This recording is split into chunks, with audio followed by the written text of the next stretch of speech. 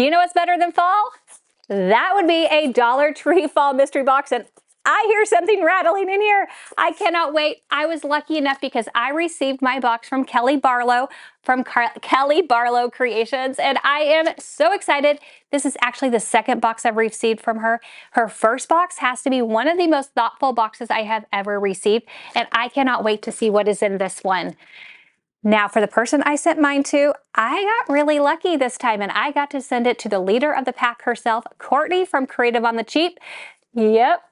And if you know what it's like to send Courtney a box, let me just tell you, I had a lot of fun getting those items together, and you do not want to miss her video. The entire playlist for all of this is going to be linked in the description box. So as soon as you're done with this video, hop into that playlist and go see Courtney's. Now let's see what Kelly sent me. Oh my goodness, how cute is this? A little something for you. I love caramels. How do you say it? Anyway, I'm so excited about these. And then look. Jennifer, I hope that the contents of this mystery box brings you some fun inspiration. I can't wait to see the creative touch that you put on these items and what you come up with. I have no doubt that you will create something spectacular. More than that, I hope you have fun. Oh, you know I'm going to have some fun. Happy crafting, my DIY friend. Hugs, Kelly. Seriously, she is so sweet, and her card is so cute. I love that she uses her Cricut. So something else you need to know about the box is that it includes 2 mystery items that we must craft with. There is also a twist, and this twist, we have to use some cardboard to create something. It doesn't have to be a part of any other project, but at some point in this video, you will see me using cardboard to create something. I still just don't know what it's going to be. So right on top here, we have a couple of floral picks. This would be little pomegranates, and this one, is that like mums? Mini metallic. I was like, why are they glittery? Because they're metallic mums. I can always do things with picks. Oh, look at these cute little burlap flowers. That is really sweet. Comes with a pack of 4. I have not seen this. Look at this. It is a little foam frame. I have not seen this, but I have a really fun idea for this. I'm excited. Alrighty, one of my favorite things would be all things wood, and how cute are these little pumpkins? I love these. There are so many different things that you can do with them, and I like that she sent me 2 different shapes. I have not seen these. These are so cute. They're metal leaves. Look at that. Oh, I like those. They're so pretty. I actually like the color, little iridescent. Okay. I want to leave them. I don't know. I don't want it to... Sometimes decorating things is hard. Here we have a little mini bell of hay. I have picked these up before and still have never done anything with these, so I'm gonna need some inspiration. I'm so excited. This made it all in one piece. It's a little glass trivet. Do they call it? No, it's a cutting board. That's not a trivet. It's a cutting board? I always thought it was a trivet. Now it's a cutting board, a glass cutting board. Huh. Okay. Easy to do things with glass. I will definitely have something. Oh, look how cute this fabric is. I have not seen this one either. Oh, look at this. Oh, tape. Get off. Get off. Sticky stuff everywhere. Look at that. Upside down.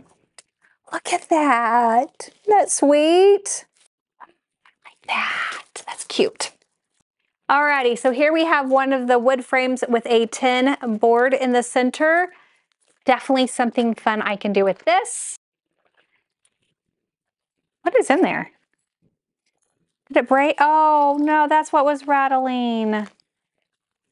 Oh, she sent me salt and pepper shakers, and it didn't make it.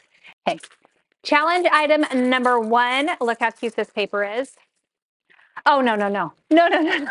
No, no, no, no, no, no. No, no, no, no, no. She sent me their decorative bones. They're foam bones. I can...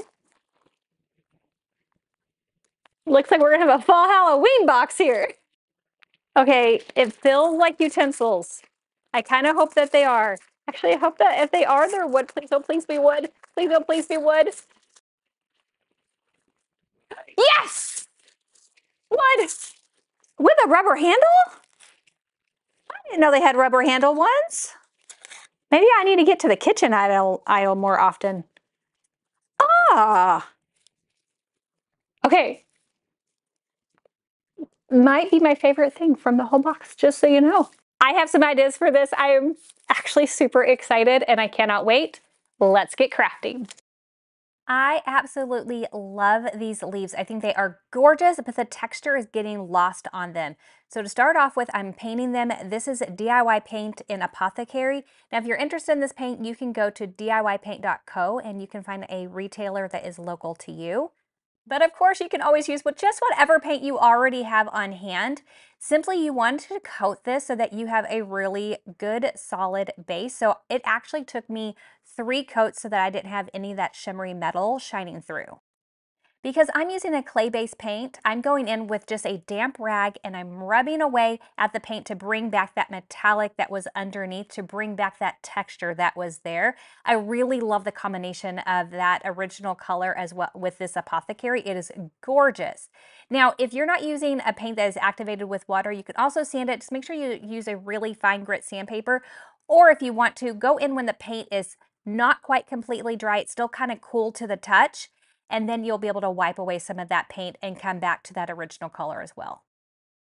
So here I'm going in with a clear wax to seal these. Now it does absolutely deepen up the color, as you can see from the leaf that is on the left side. If you don't want to do that, you can leave this, and after it cures completely, this paint's not going anywhere unless you get these wet.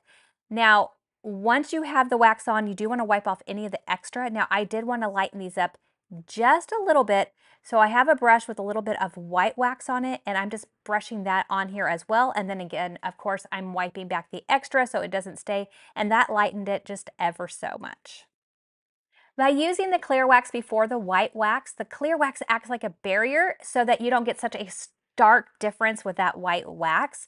I love using this. It's a great hack.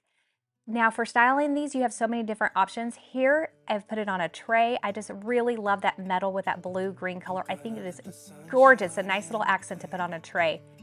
But I also have this banner that I picked up at Hobby Lobby like 3 or 4 years ago. I've had it forever, and the leaves were the perfect update. I love combining the different metals, the metal from the leaf as well as the metal from the words. It's just stunning. I knew right away what I wanted to do with this glass cutting board. All I needed to do is grab a candlestick holder. I picked this one up from Dollar Tree. You can grab this one or whichever one you want. Any candlestick holder will do. Add some adhesive right on that rim because that's the part that is raised up. I'm using Gorilla Construction Adhesive, just dabbing it around that edge. Once you have that on there, you combine the 2 pieces and you let it set up. You want to give it at least a couple of hours, but a lot of times I just leave it overnight and come back to it the next day.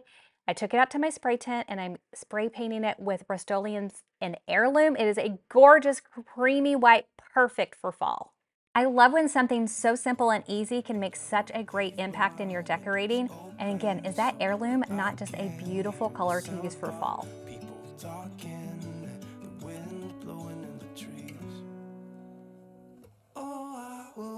I'm gonna be honest, normally I would not grab a foam frame, but I love the design of this frame and knew that we could make it look more high-end. So here I have some salt wash. It's an additive that will thicken up your paint.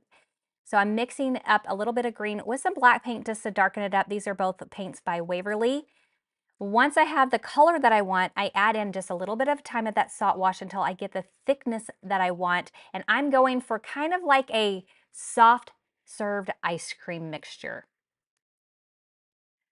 For the first coat, I'm just going in, I'm brushing it on kind of willy-nilly, not too concerned about even which direction my brush strokes are going. I just want full coverage. Now, I also have this 8x10 frame that came from Dollar Tree, and I'm painting it using the exact same technique. I wanted them to match. After the first coat, I'm pouncing. Now I'm really getting some texture. Now, the thicker your consistency of paint, the more texture you're going to get. Here I have 2 different waxes, both by DIY. One's clear, one's white. I love these waxes because they don't smell, and some waxes have a really strong smell. I'm going first in with the white. Now, because I'm using the white first, you're gonna see a strong difference between the original and the white. It will lighten it up a ton. Now, I really like this color, but I wanted even more depth and texture. So after I got that white on there, rubbed it back, I'm going in with the clear, and it will act kind of like an eraser and allow you to pull some of that white off. And then you really end up with just a lot of depth between the different shades of green now that you have on the frame. And I did that with both of the frames.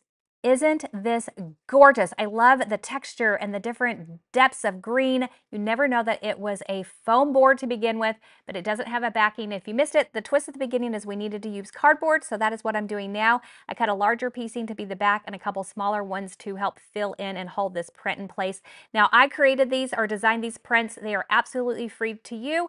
They will be linked down in the description box below if you would like to print them out yourself. But look how absolutely beautiful these came out. Now, I'm not gonna lie, I also like to style with like empty frames sometimes with no backing at all. And these colors would just look beautiful as a backdrop by themselves, but I really like these prints and I hope you do too. Now I'm curious, what would you do if you got a piece like this? Would you leave it the way it is? Would you add something to it?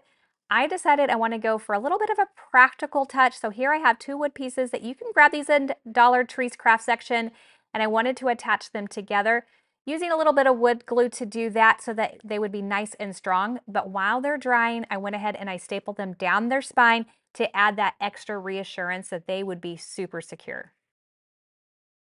I also have 2 of these Dollar Tree boxes and crates. Now, we don't need the inside of the boxes, so set those aside, use them later for a different project, and you're simply going to glue these 3 pieces together. Again, because we're creating something practical for organization, we want this to be really strong, and that's why I'm choosing to use wood glue. You want to use like a wood glue or some sort of construction adhesive. Once the glue has set up and before you paint it, sand it. I started with an 80 grit sandpaper and worked my way up to a 220 so I would have a nice smooth surface to work with. Now it's time to go ahead and paint it whatever color you want. I chose to go in with Waverly's Plaster. It's just a really beautiful, softer white. It's not like a bright white that's like glaring. Once you've given enough time to dry, then go ahead and glue your boxes onto the bottom of your wood planks. And then now it's time to grab that little framed tin, and you are going to just simply use some hot glue because that frame is plastic. That's the best way to get that on there. And you're going to glue that right into the center of those planks. Now remember those little flowers that we got from Kelly? Well, when you peel them off, you can keep them with a sticker if you want to, but I decided to peel them away from the sticker, use these little magnets, hot glue those onto the back, and they make the perfect little magnets for our organization. This is great to put on a desk to keep you organized, or you could even mount it to the wall if you have like a little school station. Absolutely love it. And I will try to fix what has been broken. I love a good wooden utensil, so I want to show you a way that you can decorate it but still use it for cooking. You're going to start by using a stencil. So this is just a stencil that I had already lying around, but of course you can make a stencil if you have a cutting machine, and then you're going to need some torch paste. Now I am using a brush to put this on so I can be very specific with where it goes, but you want to fill in the entire area of the stencil just like you would if this was being painted on. Give it a couple minutes to dry and then go in with your heat gun, and you are going to now see a burning effect. It does take a few minutes. The longer you stay in the area, the darker it will get, and then you get a beautiful design. Make sure you scrub and wash this afterwards so that it's nice and clean and you get rid of any of that chemical. But then you have yourself a beautiful design that you can do this for like a gift. Think like a hostess gift if you get invited over for a like Thanksgiving meal, but it's still usable.